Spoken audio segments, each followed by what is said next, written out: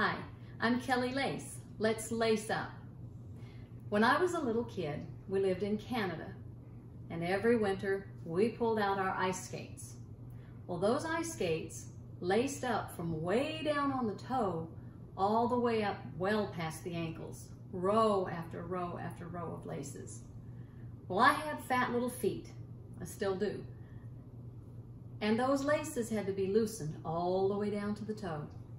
Put my little foot in there, then laced it, tightened back up, row after row after row. I just couldn't do it. I could not get them tight enough. So my mom or my big sister would sit me down and make me sit still long enough to tighten row after row after row and get me laced up properly. See, if I wasn't laced up properly, I didn't have the support I needed. Well, it's the same thing in life. If we don't lace up properly, we aren't going to have the support we need. I needed their help. I needed them. We need each other. We're not created to be isolated people. That's why the Bible tells us in Hebrews 10:25, forsake not the assembling of yourselves together. Don't neglect getting together. Well, we can't do that right now because of the coronavirus pandemic. We are under quarantine. We are exercising social distancing.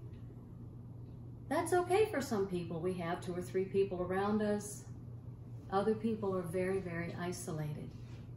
We can't forget the second half of that verse.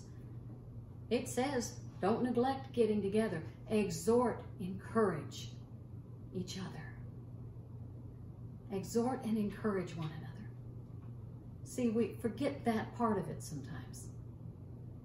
Just because we can't get together in groups, we can't go to church like we used to, we can't do things the way we've always done them, doesn't mean that we can't reach out and encourage each other.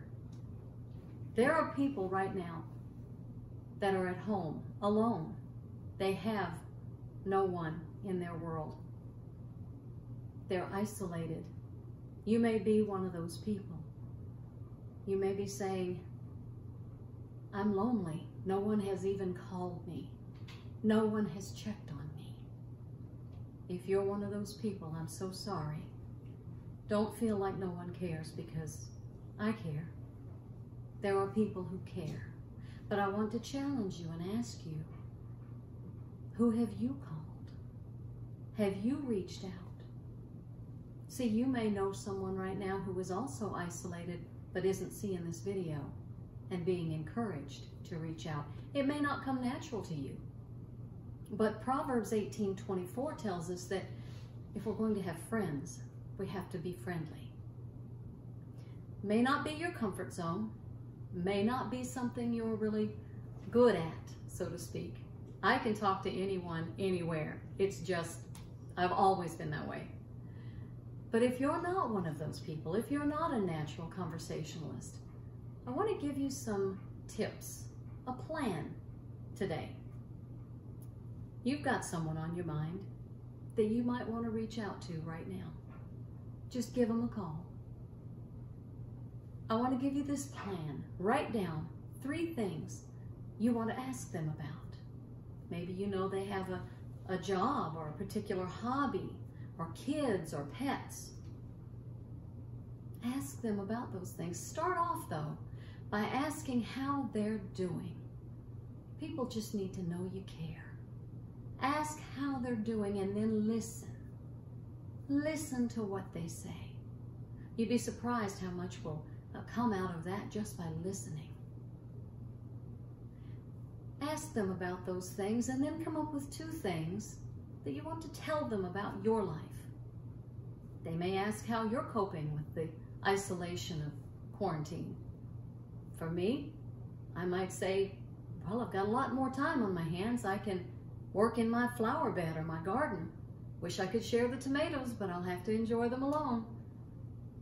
There are things we can talk about. You may be lonely right now, but if you will reach out to someone else who may be lonely, you can be the answer to their prayer. You'd be surprised how much that will bless you You won't be nearly as lonely when you meet someone else's need where that is concerned. So lace up. Be an answer to someone else's prayer. Reach out. Even if they aren't really thrilled to hear from you, let that roll off your back like water off a duck's back. Let it go. Call someone else. But reach out.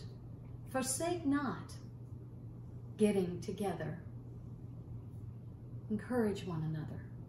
My prayer for you today is that you not be lonely during this time, but that you spend time with the Lord, that you reach out to someone that you know may be lonely, that you come out of your comfort zone, be an answer to somebody else's prayer.